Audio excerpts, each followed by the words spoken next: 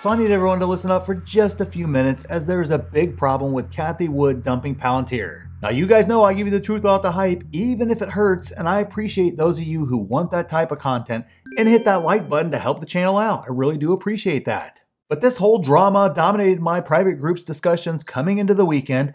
It was the most asked question on our live stream, and we spent a ton of time discussing the ins and outs of every angle possible with this situation. And before I forget, if you want to ask me questions in real time about Palantir or any other situation or stock, the sale is ending to get into the group on a huge discount, and you get 4 courses, exclusive videos, and a ton more. So just check the link down in the pinned comment so you can see everything that we offer. There's even a freebie there just for you to whet your appetite a little bit, so check it out. But back on topic, Cathie selling Palantir is also the most asked question here on YouTube, and seeing the comments, it's honestly kind of disturbing. So I kind of need to address it right now here for you guys too. So here it comes. Here's the truth. What Cathie Wood does or doesn't do is completely irrelevant to my investing and should be irrelevant to your investing for 2 simple reasons. First, I make decisions based upon my own personal due diligence. My conviction is not dictated by what anyone else does or says. My conviction is built based on my research, my due diligence, my time horizon, my plan, and my goals.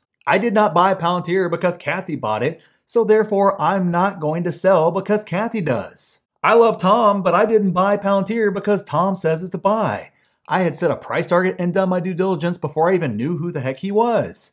And if somehow he lost his conviction like others did in this market and sold, I'm still not selling based on that. Nobody else had an influence on my decision to buy the stock, and they won't have any influence ever over that decision. Now sure, they can clue me into a stock idea that I wouldn't have normally had. That happens in my group too, and I found a couple of great stocks that way. But the stats show I have researched, but actually decided against buying about 90% of the stocks suggested to me, because my decision is independent of the person giving the recommendation. Not that those aren't great stocks that were sent to me, they're just not right for me. Or in some cases, I'm just not smart enough to understand them. I mean, that happens too. You also have to kind of keep in mind that every time I buy or you guys buy a share of Palantir or Tesla or any other stock, there is a seller on the other side. And that seller at times is going to be a large fund with seemingly high conviction like Art, and that leads me to my second point. She is a fund. I am not a fund, but wait, hold on, whoa. I got a little pro tip coming for you in just a second here, so don't jump out just yet. But everyone has a theory as to why she did what she did.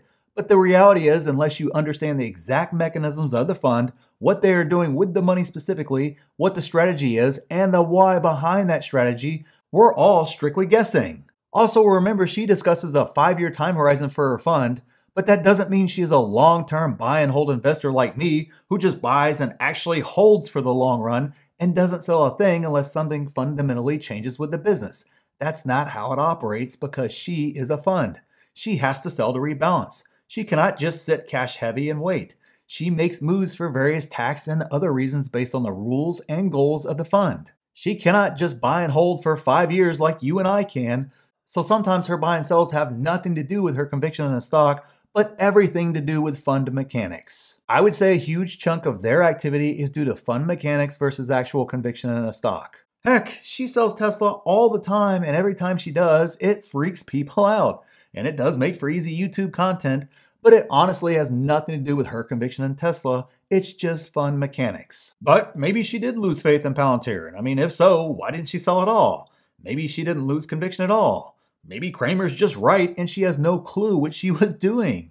I was kidding, by the way, on that last one, although he did say that. I don't think she doesn't know what she's doing. I'm just kidding about that. But the point is that the answer to those questions is completely irrelevant to my investing. Who freaking cares? Maybe if I owned ARK Fund, it would be relevant.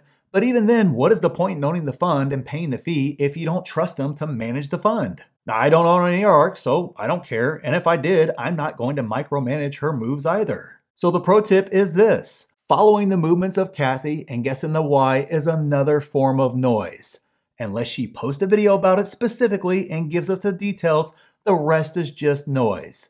And noise makes it much harder for you to make good investment decisions, so you have to just ignore the noise. But I want to hear what you think. Am I off base on this? I mean, should I actually care what Cathie does?